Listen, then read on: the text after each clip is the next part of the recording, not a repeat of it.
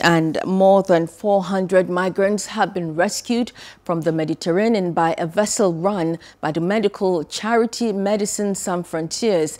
They were picked up by the MSF ship Gilles Barrain over the past 48 hours. The Medecins Sans Frontieres crew rescued the migrants, including women and children, in 7 separate operations. It is not yet clear where the rescued migrants are being taken to. Hello. Hope you enjoyed the news. Please do subscribe to our YouTube channel and don't forget to hit the notification button so you get notified about fresh news updates.